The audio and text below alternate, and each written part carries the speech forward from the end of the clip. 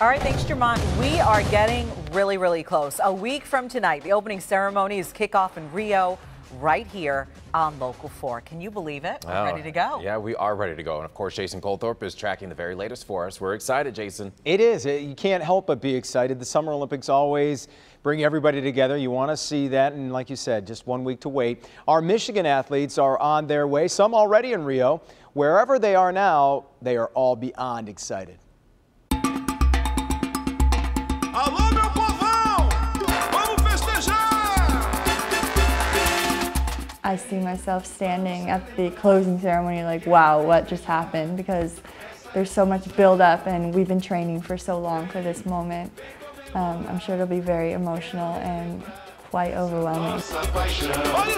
I'm excited. It hasn't really set in yet, and I'm hoping that it won't until after we get back, because we want to make sure this is a business trip. Flint's Claressa Shields is headed to her second Olympiad. She says being around the best athletes in the world really raises her game. It's just so much like motivation around. Like I just seen Michael Phelps in the calf 2 seconds ago. I just seen him. Like, you don't see that in your everyday life. When it comes to the pool, Michigan is well represented.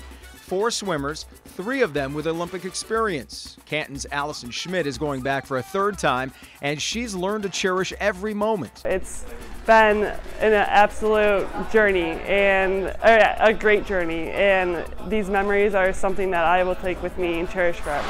Here we go again. Phelps is kicking it in and lays 7, and he might win it.